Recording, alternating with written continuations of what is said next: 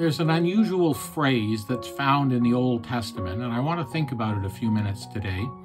We read this beautiful statement in Exodus 34, the Lord God, merciful and gracious, long-suffering, and abounding in goodness and truth, keeping mercy for thousands, forgiving iniquity and transgression and sin. And then there's a shift. And the verse goes on to say, by no means clearing the guilty, visiting the iniquity of the fathers upon the children and the children's children to the third and fourth generation. Well, what does this mean? I mean, is somehow a person fated to follow in the footsteps of their father and their grandfather? Well, we know that isn't true. Because when we read, for example, the history of the kings of Judah, good King Hezekiah, he had one of the most wicked sons, Manasseh. And thankfully, at the very end of his days, Manasseh, in captivity in a land of the Gentiles, he gets down and repents and turns to the Lord, and the Lord saves him and brings him back in his old age, back to Jerusalem. But it's too late for his son.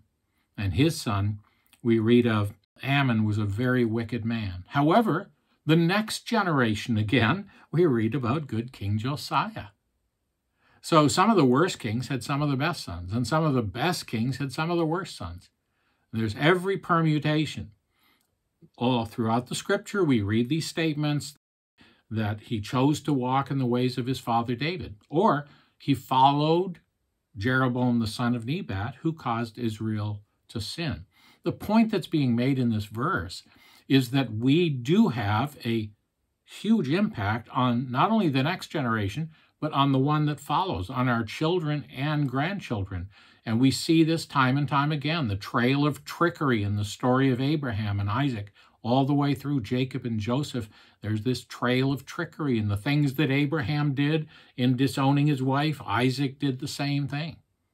So that's one side of the equation. The other side is that we can be a huge blessing to our children and grandchildren.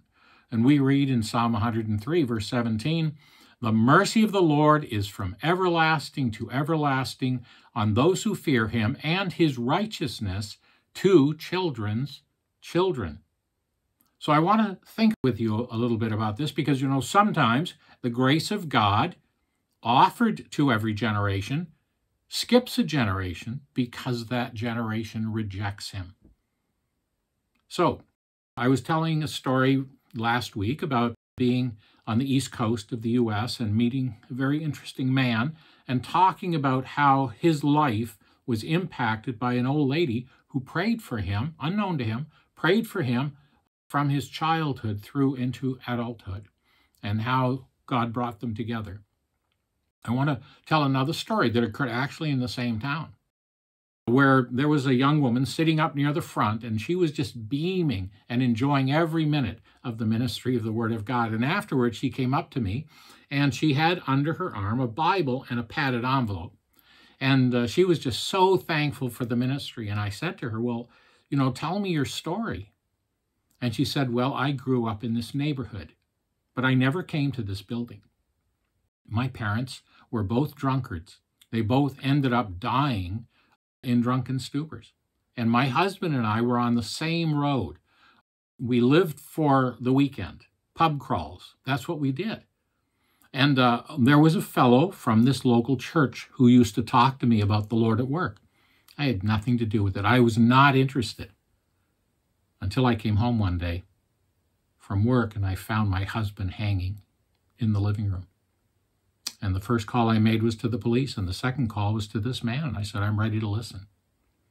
And he poured out to my heart the glorious truth that Jesus was willing to take me as is and change me from the inside out. And I put my trust in Christ. And I started attending here. Well, I knew nothing about being a Christian, a young lady. But there was an older lady here who showed kindness to me. And she invited me to come to her little apartment, and we'd have a cup of tea, and she talked to me about the Lord and about modesty and about being a Christian lady. And one day she said to me, did you grow up in this neighborhood? And I said, yes. She said, well, what was your maiden name? When I told her, she gasped. And she said, you know, that little sofa there is soaked with the tears of your grandmother. She was my best friend. And we used to pray for your mother and your father, but they would never respond to the gospel. This young lady said, I didn't even know my grandmother. We were completely cut off from her. I didn't know she was a Christian. And all these years, she'd been praying for her daughter. Prayers upon prayers. But the daughter rejected the grace of God. Well, God said, there's no use wasting all those prayers. I'll just apply them to the next generation. And they all landed on that young lady's head that day. The old lady went into the bedroom, and she came back with this little envelope, this padded envelope, and in it was her grandmother's Bible, full of the most beautiful copper plate handwriting, notes on almost every page. And there it was, this beautiful heritage, the prayers that had gone up from a broken-hearted mother, praying for a daughter. No answer. But God said, no. I'll not only do it for children, but sometimes if they reject me, I'll apply it to children's children.